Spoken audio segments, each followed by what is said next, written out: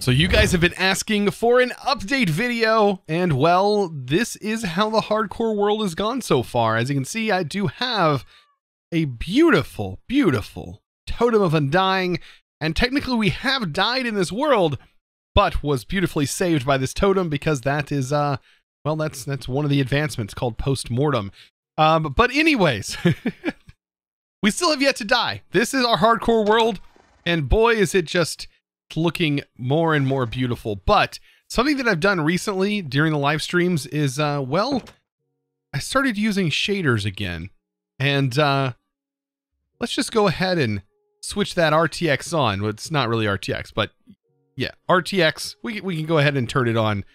How about now? And just like that, shaders are on. Wow, man.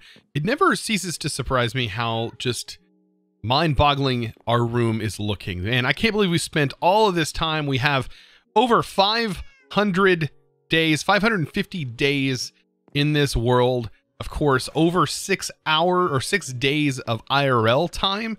6 IRL days worth of gameplay. Yeah, let's open this door and let's just take a look. Look at this. Let's talk about some of the cool things that we have worked on so far. So over here is the first area, of course, that we built up, and still this area is absolutely fantastic. Even with shaders, it's beautiful. Over here, of course, our fish is still in the tank that we put here last episode. Meowsn is still going strong, sitting over there. Mittens is still a jerk. I don't know what is wrong with Mittens, but Bowser's here. Also, texture pack. I wish I could give it out, but I unfortunately cannot give this texture pack out. It's a texture pack that I made quite a while ago that kind of includes some textures from mods and stuff that I put together. Also utilizing some different dog textures and things like that I had found. All of that put together with Optifine allows me to be able to have custom dogs in the game, which is pretty nice. Now, let's talk about this area that we've been working on for the last few live streams. I mean, this is Villager Valley, and we're still in the process of working on Villager Valley. We're gonna talk about that here in a second. But over here we have Muffins, who is still going strong. Muffins is still a happy camper. Of course, our fully auto storage system is still up and running, and of course, back here is our fully functional super smelter, or I guess you can call it a super smelter. Let's jump over here though. This is where the business end of everything started happening.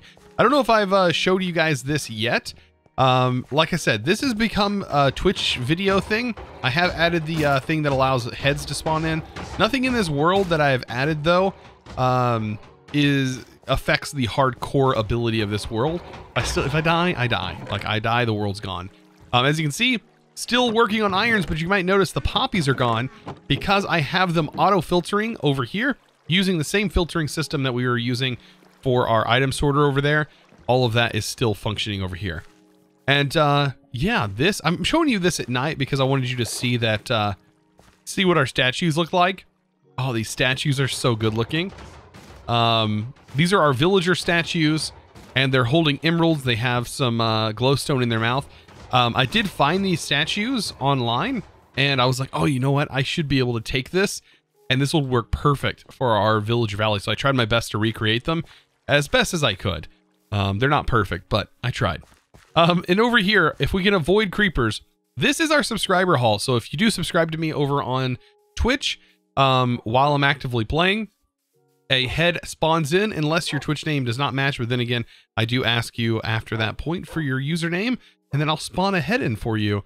So that way you guys can be plastered on this wall and get yourself immortalized in this world. So we're working towards it. Last stream, by the way, I built this, which is a giant tower in the middle. Over here, we have our iron traders that we can trade all of our iron and get emeralds for. This is stuff that I've been working on, changing all of this. Right back here, we have our concrete room in which we plop down in here and we start to harvest concrete. And it's just a safe room, so we don't have to worry about anything bugging us or bothering us or coming in here and killing us like a creeper. Over here, I built a giant dome. So this was a massive dome, by the way, that we built. Completely finished. And then I destroyed it. I destroyed it and made it look sort of ancient And that was the idea around it. Of course, during the stream, I didn't let anybody know why I was building this massive dome.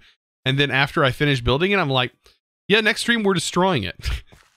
This is another project that I just started. This is going to be for the bees. And all of our bee hives and stuff is going to be our bee sanctuary that's going to be back here in this room. Like I said, this is still called Villager Valley. So we still have some more villagers and stuff to get in here. Back on this area is where I plan on getting some auto farms set up. So some actual auto farms, not farms like this, even though these are semi-auto. I want some actual auto villager farms. That's going to be kind of cool. And over here was a temporary cocoa bean farm. We tried to capture a creeper and name tag it, but I failed. So that's my failure spawn. I kind of left it. But yeah, these are the towers and stuff from this giant, like, overarching dome that we built. And of course I did spawn in a bunch of these. I'm at like about 77% completed on the advancements. So we're getting pretty far. This is where I harvest all of the vines to be able to make some of the mossy cobble and stuff that you see, mossy stone brick, all of that fun stuff. So definitely some pretty cool things. Now, of course, I still need to show you the nether and end. This is our farms that are still up and running. Like, we are producing so much stuff. I can't even keep up with the villagers. We would have blocks and blocks upon blocks of emeralds. And look at, would you look at that? That is a legendary mob. A legendary monster right there. Look at this guy. A spider jockey just shows up out of nowhere. Excuse me. You're killing your rider there. Oh, and it's got a flame bow. How cool is that? Yeah, speaking of flame bow and stuff, we did do a raid. So we finally did a raid, and that's how I have my totem of undying. Actually, I have several totems of undying from doing that single raid. It was really fun, and I really noticed that having this armor is pretty nice. Netherite is nice because I got blown up by a creeper over here with my elytra on, and it blew up right next to me and left me with half a heart still. And I still had my totem of undying, so I technically wouldn't have died. But the fact that it left me with half heart gives me hope that having protection 3 on all these pieces of armor could save me from a creeper blowing up in my face. Because diamond armor, that's not the case. I've died to a creeper blowing up in my face wearing full stack diamond armor and an elytra, and it's not good. So this right here is Dinkelberg. I also have some perks. By the way, you guys can spawn in like little pets and stuff that kind of spawn from me. Using channel points and stuff over on Twitch, and same goes for name tagging things. Of course, I like to include some like interactivity stuff. So if you haven't seen my stuff over at Twitch, be sure to check it out. It is of course twitch.tv/chosenarchitect, and I'm a partner streamer, so of course you should expect nothing but awesomeness. And I do stream 4 days a week: Monday, Tuesday, Thursdays, and Fridays. And that's when I usually go live. Let's go ahead, by the way, and take a look at the nether with these beautiful shaders on. Oh boy, this looks good. I love the reflections off the glass and the smokiness that the glass gets with shaders. The nether, though, is just horrifying. I don't even want to look at the nether. But over here, I do have some boats. Let me throw a boat down. And we are going to ride along. This looks so much better with shaders on, because the light sort of reflects off the glass. Oh, it's so cool looking. Especially with like the gas walking in the distance. Oh boy, and the curvature of the world, because of course Minecraft isn't flat. You can totally see the curvature right there. I don't know what you guys are talking about saying that Minecraft's flat. Come on now. And of course our glass wall still scares everybody when I walk up to it. But this is beautiful. I absolutely love the way this turned out, and just walking right up into our portal. Oh, it's so good. By the way, be sure to get your world download. I'm gonna have it linked down below. This is a time for me to get this world download up for you guys. But yeah, our mob farm is still working phenomenally down there. It still looks fantastic, and all of the endermen spawn down there. It works so good. And this right here still looks just as good as it did last time, but with shaders, oh, it looks even cooler. It looks like a totally new area with all the lamps and everything kind of put to the side. Looks like they were actually placed there. Like, it's just, I'm loving this world. I'm loving playing it. And I'm so glad that I get to share the experience with you guys every time I live stream, because I'm having a blast. Also, let's go ahead and jump up here, and let's just take a look at our area up here. It's just, we haven't really looked at it during the day, and this is it. Yes, this was a full rainbow setup.